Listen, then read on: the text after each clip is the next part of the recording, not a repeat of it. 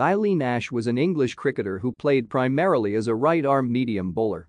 She appeared in 7 Test matches for England between 1937 and 1949. Ash, a supercentenarian, was the longest-lived international cricketer and lived to the age of 110.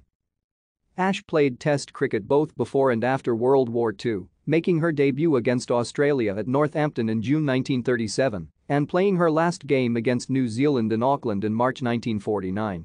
Her best career performance came against a Victoria Country's eye in a tour match in 1949 with an all-round display, scoring an unbeaten century and taking 5 wickets in the match, which also propelled England to a comfortable 170-run win. She also met Australian cricketer Don Bradman in 1949 at a French restaurant in Sydney and received a bat signed by him. A specialist bowler, she took 10 Test wickets at an average of 23.00.